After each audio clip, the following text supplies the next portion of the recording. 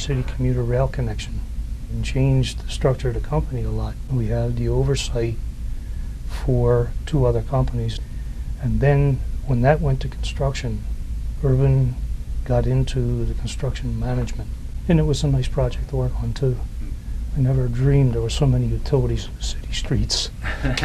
There were places where if you drew a cross-section through the street, I think 11th Street was one of them, if they took the blacktop off and you dropped a dime, it would land on something. It wouldn't go through. There were that many utilities, it seemed.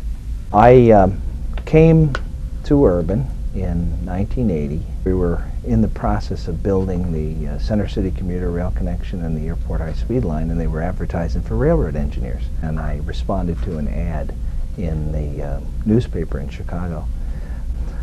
I came back east to Urban and started to be involved in some of the biggest projects in the country. There were 2 fellows here, Neil Babnew and Jack Shad, and they had worked for Turnpike Engineers. And those guys had such a background in city work. They were a little bit older, but their aid in putting our plans together, it was tremendous, because they had a full understanding of the highway supervisor's plans.